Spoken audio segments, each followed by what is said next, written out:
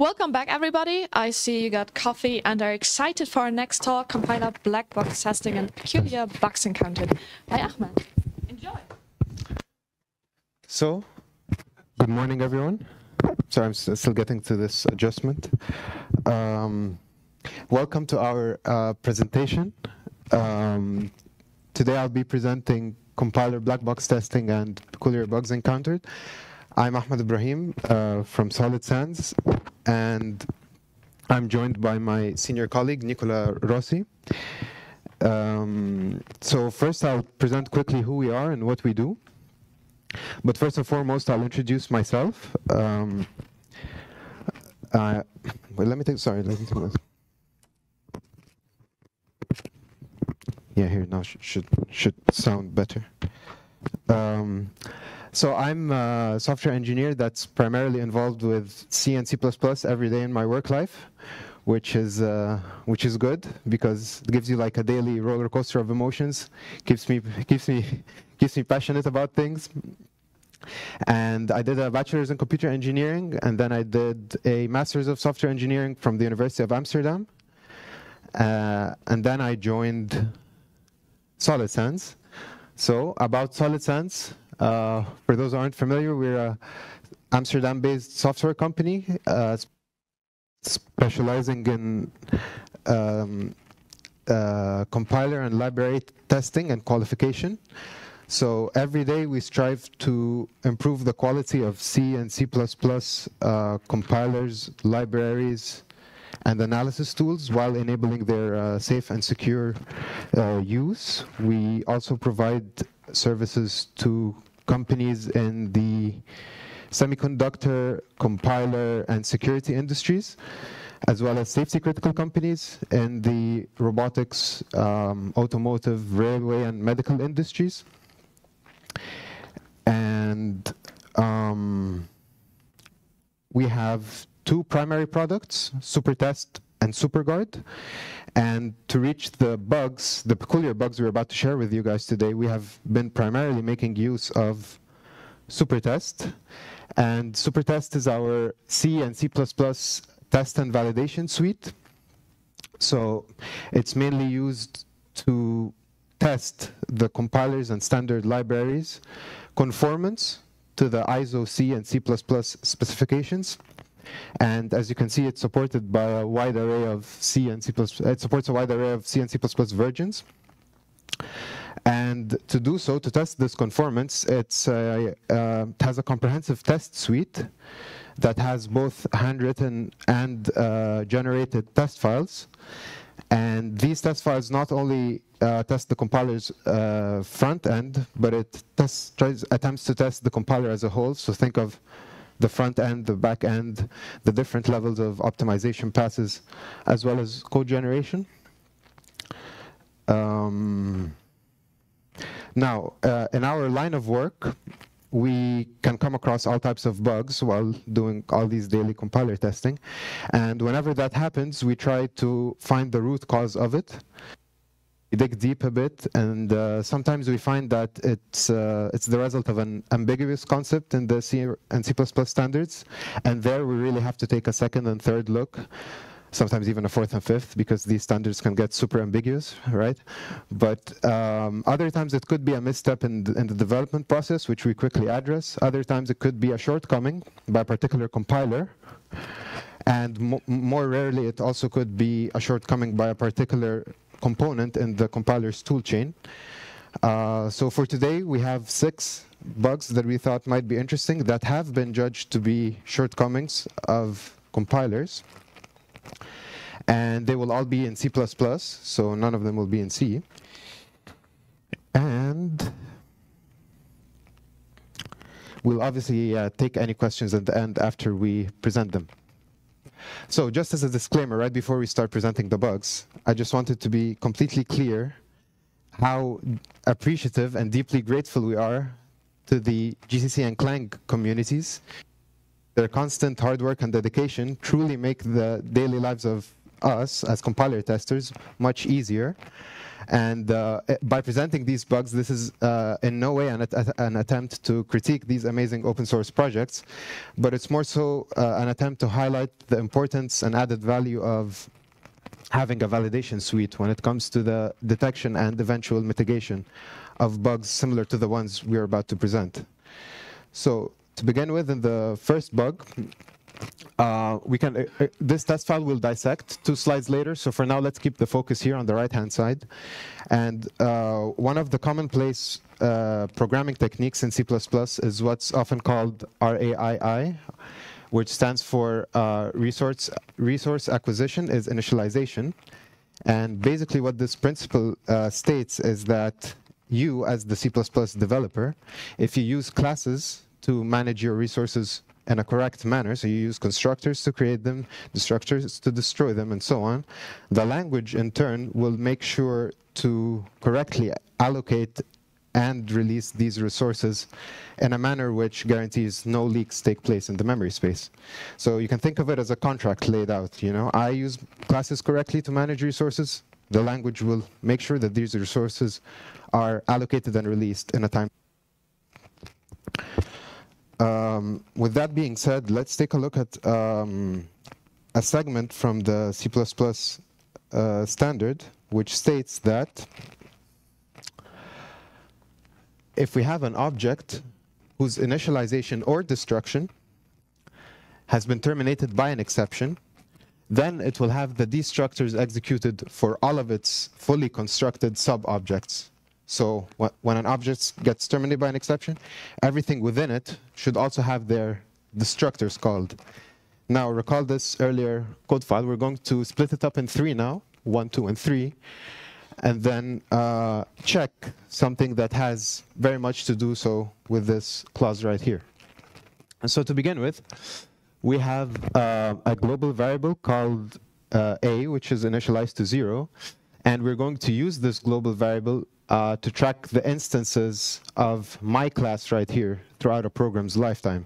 So whenever an instance of my class is constructed or created, A is incremented, and whenever it's destroyed, it's decremented. So ideally, by the end of my program's lifetime, A should be set to 0 in an ideal world where no leaks took place, right? And then we have 2 functions here, f1 and f2, and they're expected to return an object of type myClass. Function 1 does return an instance, but function 2 throws an exception, right? And we have a class here called class X that has 2 objects of type myClass. And then we have an empty function, which is conveniently called function. And it has no body, but it takes as an argument an object of type class X right here. And let's take a look at this try and catch block right there in the middle. In the try segment, we call this function, which takes X as an argument, with an initializer list, which has both functions, f1 and f2. And this function right here will attempt to create an instance of the class myX with these initializer values. So essentially what takes place here through this aggregate initialization is that the return value of f1 will be assigned to obj1 right here, whereas the return value of f2 will be assigned to object 2 right here. Now, when this function is called, we create an instance of this class right here, class X. So its constructor is called, which is good. Now, recall that A is only affected by my class. It's not affected by class X. So class X's constructor is called. That's good. Now we go to the first assignment, f1's return value being assigned to object 1. That will actually take place because function 1 returns an instance. So now A is incremented because this is my class. So now A is at 1.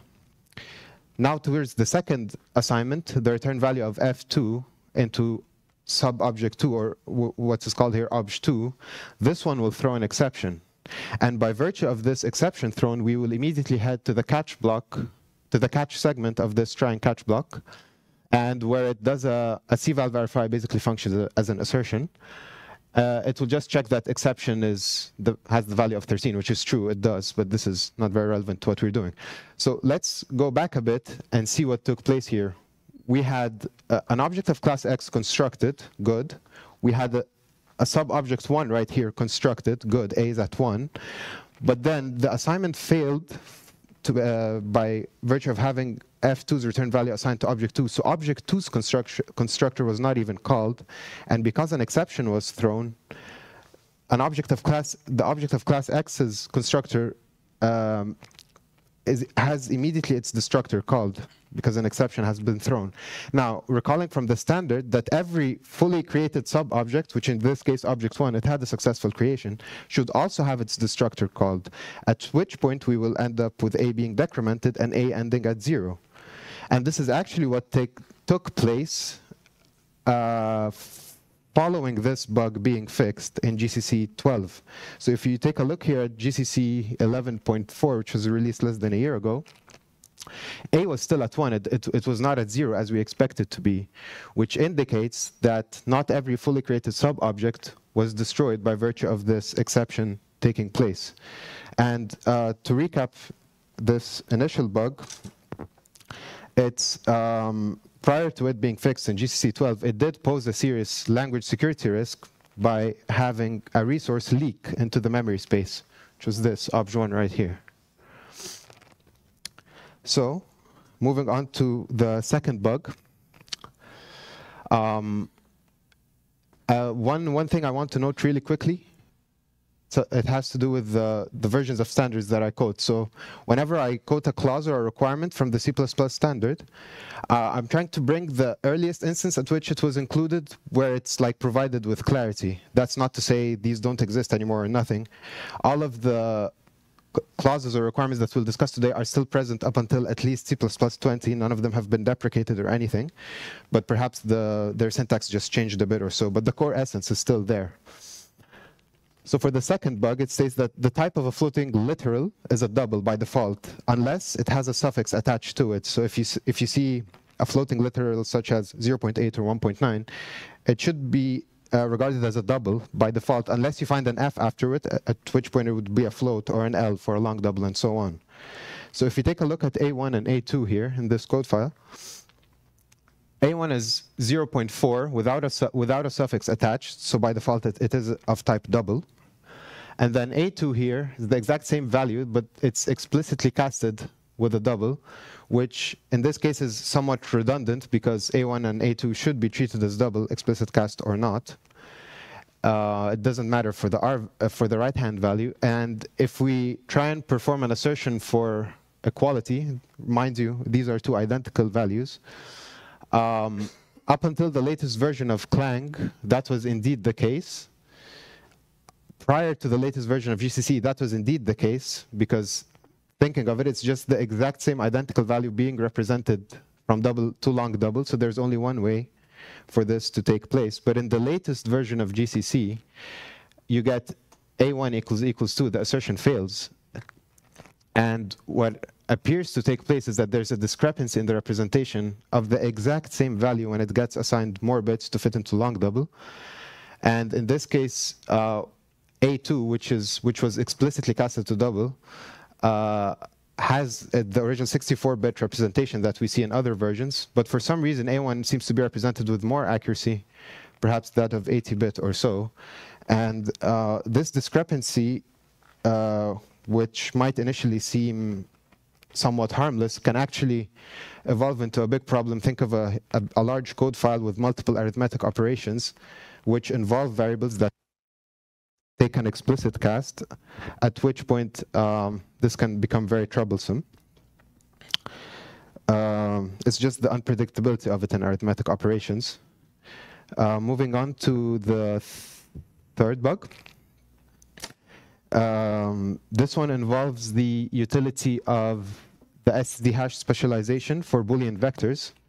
Now, in the standard, it states that there is no requirement that the data is to be stored in a contiguous allegation of bool values, but they do recommend a space-optimized representation. So by virtue of this recommendation, it would be very common for you to find the Boolean vector represented as bits instead of bytes as associated with other data types apart from Boolean. Because all you need is one bit, really, 1 for true, 0 for false. And this is a time and space efficient implementation, which is recommended but not enforced by the standard. But also there's one more thing that's not enforced by the standard, and that is the std hash specialization for the Boolean vector. So not only how a Boolean vector is designed, but also how it should ideally be hashed, or how to get a hash value out of its functionality. And if we take a look at how it is in Clang, if we take a look at LLVM's implementation of it, we can notice a problem that might arise. So let's dissect it bit by bit right here. The colors are a bit faded, but I hope they're better in the middle screens. But here we have a variable called h, which is initially set to 0, and h is actually the hashing value itself. This is what this functionality will return at the end as the hash value when you give it a Boolean vector.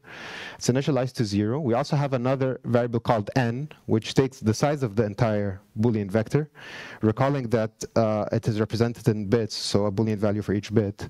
So if we have a Boolean vector with 70 values, then n would be 70.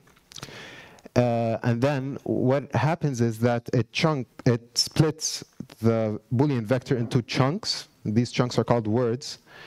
Now, about their size, how many bits fit in a single word, this depends on the environment. For the sake of this test, we are operating in a 64-bit environment, in which case there are 64 bits per word. Had we been in a 32-bit environment, there would have been 32 bits per word.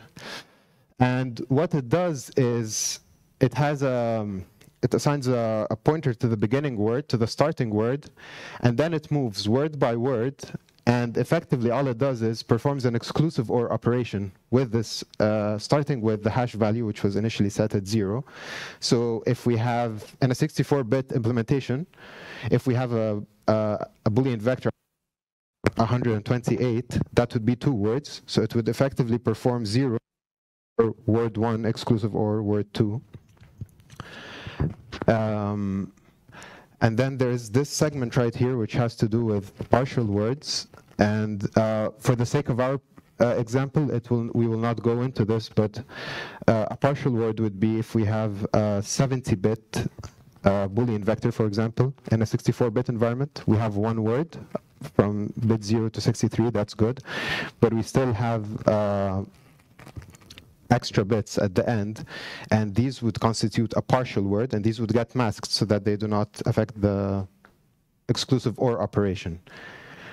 Now, let's say we have 4 Boolean vectors, A, B, C, and D. We're going to populate A, B, and C, but we're going to leave D as is. And then at the end of things, we're going to check if the hash value returned by the std hash specialization of A is unequal to B, and so on, to make sure that it functions as expected. And for GCC, up until the latest version, it actually does. You get unique hash values when you populate a Boolean vector, but if you leave it unpopulated, you get a 0, which is D right here. But in Clang, which we just saw the implementation of, something interesting happens in the case of repeating, if you have in the case of having a Boolean vector with repeating patterns. So let's take a look here. We have this for loop. It runs for 64 iterations, and in each iteration, it's pushing in a repeated pattern. So in this example, it's false true. So think of it as false true, false true, false true, and moving on.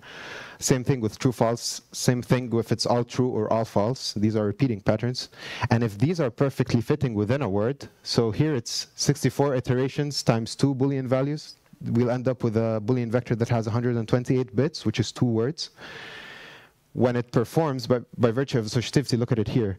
If you say this x right here is the 0 that we began with, and then we have 2 words exclusive or one another, and they are identical, because this repeating pattern from bit 0 to bit 63 will go like false true, false true, false true. And then from bit 64 up until 128, it will go, sorry, 128, yes, it will go false, true, false, true, false, true again. So we have two identical words, and any exclusive OR operation on an identical value gets you a 0.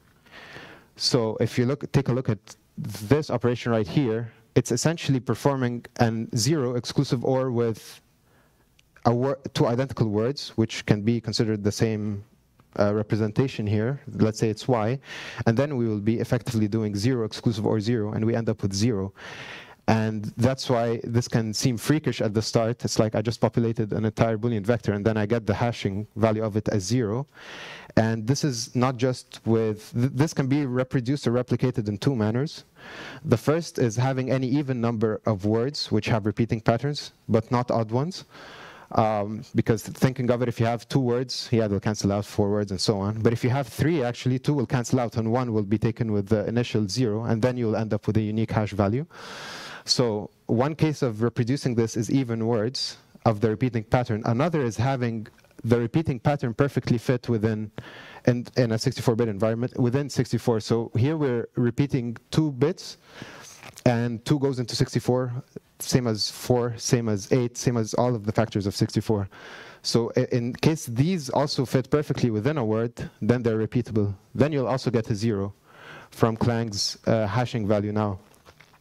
Upon initial inspection, this seemed like a crystal clear bug, but upon closer inspection of how it's actually implemented, one could argue it's more so of a weakness than a bug, but one that can be exploited if you're not aware of it. So the implementation-wise, actually, if you take a look at this implementation and you recall that it needs to be time and space efficient, it's actually a good implementation to perform just that, but it does have a low collision resistance. And as a result, it wouldn't really be a candidate for cryptography or safety-critical applications and so on. Now, moving on to the 4th bug. In the C++ 17 standard, states that an expression is a core constant expression unless it has one of the following. Actually, the list goes on and on, but I just stopped here. Because in 2.6, it has an operation that would have undefined behavior. So if you have a constant expression, in the evaluation of it, there's undefined behavior. This is not a core constant expression. It nullifies it. So let's take a look at this code file right here. We can explain it pretty quickly, but we're trying to reach n_dist. This is the expression we're trying to evaluate, essentially. And to reach there, let's take a look at what's here. We have a struct n. It has 2 member arrays of const char. They're both of size 2, m1 and m2, and it has a constructor that gives them values. So we create an instance of this struct right here by virtue of the small case n, and then we have 2 pointers, one that points to the beginning of m1 and another that points to the beginning of m2, and then we're trying to perform pointer arithmetic with them in this const exp n dist. So the C++ standard allows pointer arithmetic within the same array or one element past the end of the same array. However, trying to do pointer arithmetic including subtraction between 2 different arrays is actually what constitutes undefined behavior. So PM2 minus PM1 right here has undefined behavior, and as a result, this nullifies the status of n_dist as a core constant expression. And the latest version of Clang actually reflects that correctly, and it says right here, actually in this very dark black void, it says note, but because of the contrast, you see nothing. You see, yeah, you can't see anything. But it says note, subtracted pointers are not elements of the same array. But surprisingly, the latest version of GCC compiles it without complaint, as if nothing has gone wrong, and it actually even gives a value of 2, which if M1 and M2 were contiguous in the memory space, then it would make sense to have 2, because the pointer to the first element is 2 away from the pointer of the second element, given they are contiguous. But keep in mind, there's no requirement that this takes place or that this is always replicatable. I just invented the word replicatable. So to recap this bug, yeah, I just recapped it pretty well. So no need to further recap. It's just the latest version of GCC allows it and gives a value, whereas this is not a core constant expression. You should get an error for it. Now moving on to the 5th bug. it states there. Let's take it from the beginning. C++ 17 introduced a logical operator type trait called conjunction. And conjunction takes a list of type traits. So think of is integral, or is floating point, is enum, is aggregate, whatever. It takes a list of type traits, and it checks them for a member called value. And once this value is convertible to bool, which it actually enforces, every single type trait in the list or argument shall have a member called value, and it shall be convertible to bool. Once it does that, it performs a logical AND on the entire list. So if we have multiple type traits and they all have a member called value, and let's say they're all true, then conjunction's value returns true. If one of them is false, by virtue of having a logical AND, then it will return a false value. It actually has two members. This logical operator type trait has value and type, but for now we're focusing on value. How it inherits the type is a similar story, but it doesn't have to do with us right now. So let's take a look at this code right here. We have an empty struct called A, and we have a struct called not convertible. And this struct right here, not convertible, has a member called value.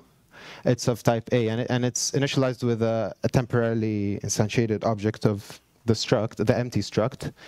And so it has a member called value, which is good. That was one of the requirements. And the other one was it has to be convertible to bool.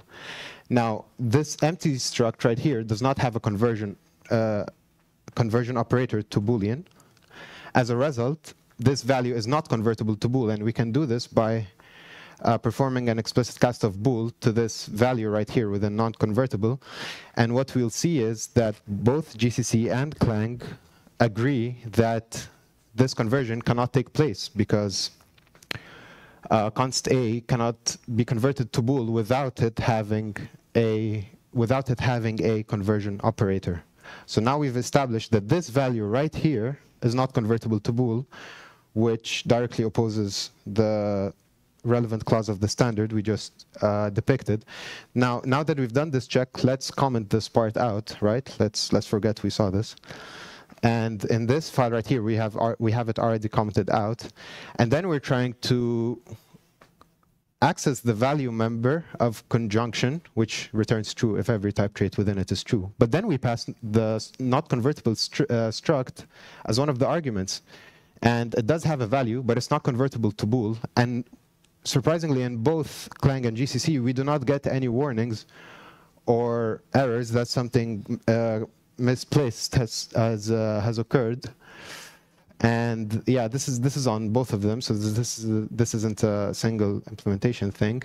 And you can even put it in a list with other type traits, and it will still not complain. As for what the value it returns and so on, it can return something arbitrary. But in any case, this should not take place. This should not be accepted, since it's not convertible to bool. Now onto the sixth bug.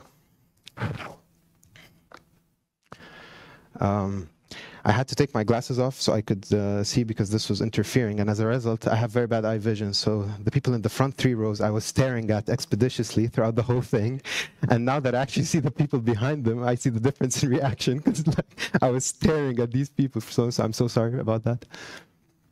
Now onto the final bug. It states that in the C++ 20 standard, it states that an explicit instantiation of, and then it gives a function template, member function of a class template, or variable template. For now, we're only concerned with the last one, variable template.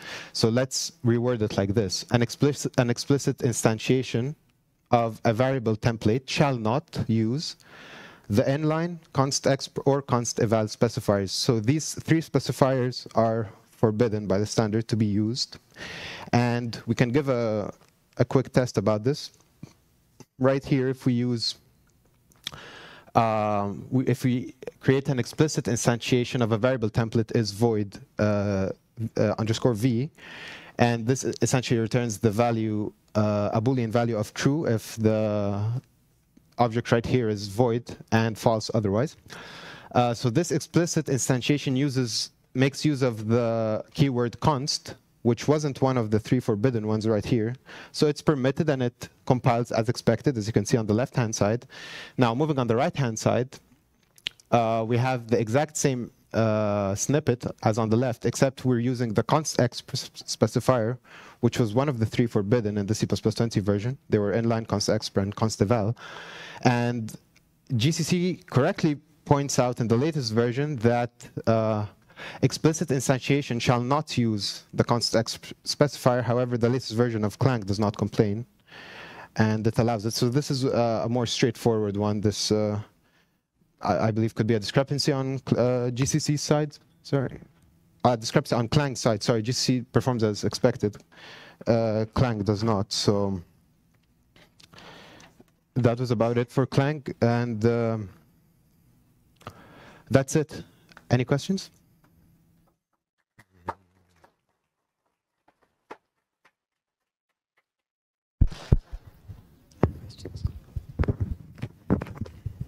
Was my voice clear throughout this? Okay. For bug number 5, does it only happen if you don't use the value? Does it only happen if I do not use the value? Yes. No, I believe so, yes. Okay. I'm under this impression, yes. So the optimizer just optimizes it away before it checks it? Before it checks for the inherent type of value, yes. We even checked for the value itself, and sometimes it does return true type or false type arbitrarily. So you showed us a lot of the horrors of C++, and I showed. Sorry. You showed us some horrors of the yes, C++, etc. So what are, let's say, 2 tips you can give to us to avoid such traps? Because I think a lot of people trust in GCC and Clang to not fall into this fall pit.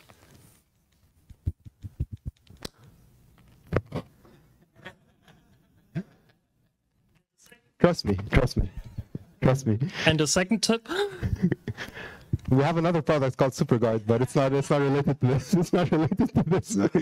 No, this was mainly a highlighting of the importance and added value of having a test suite. Like I said, a validation test suite. So you can't blindly trust. Trust me, the standard gets extremely ambiguous at times. Sometimes you read a single statement and you stare at it 20 times, struggling to understand what they're trying to say. And you can't really put the blame on the Clang and GC communities because they're also doing their best. But you cannot put blind trust into anything. That's why it's important to have a validation suite. Yeah. I know a good one called SuperTest. Yeah, if you remember. Have you ever tested ARMCC and its library? And if yes, how bad was it? ARMCC. Well, you can take this question. He can take this question. Yes. ARMCC. Have we ever used the ARMCC compiler, and how bad was it? Okay. ARMCC, we tested ARM. I don't want to see that something is bad or good, because it's a work of people, so it's not nice to say they have done something wrong. So it's, as we say, thanks to the community to the product developer, that they done their work with the best effort that they done. So we cannot say that something is correct or it's bad or not. And also we should understand that nothing is perfect.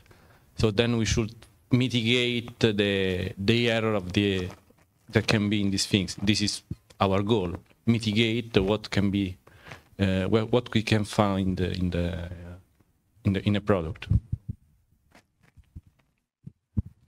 Any other?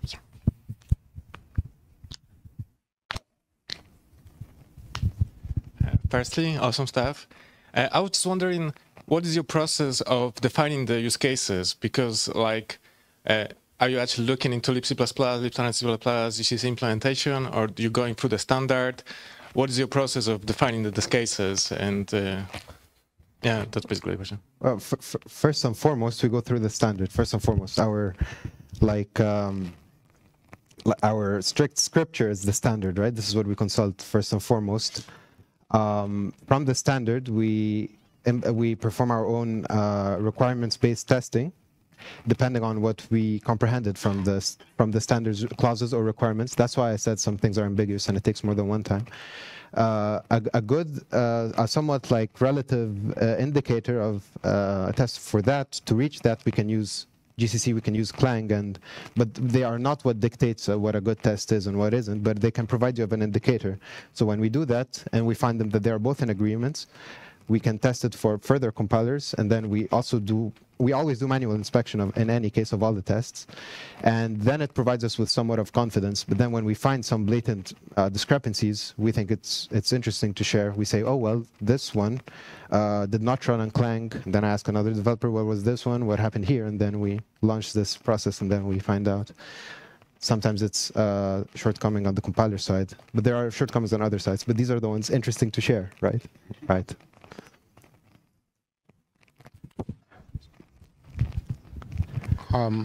How much of the standard library do you actually test?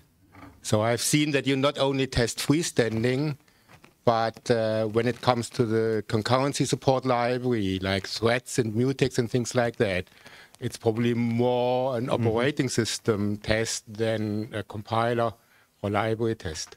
Right. So an initial question was how much of the standard library is being tested, that we split into headers, and it's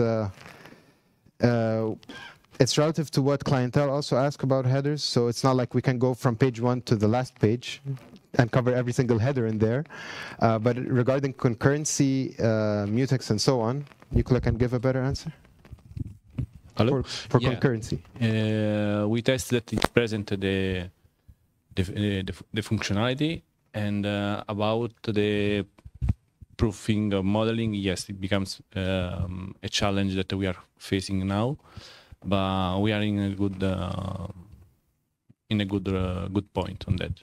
About the library, we have in the important things we have 100% coverage, and also MCDC level MCDC coverage we have quite good value, and also depends on your implementation. So maybe because we test with some implementation and we have a good level. Maybe your implementation has some particularly tricky for do the things, and maybe we didn't cover. But if we have an implementation, we can see. Are there? Yeah, there's another question.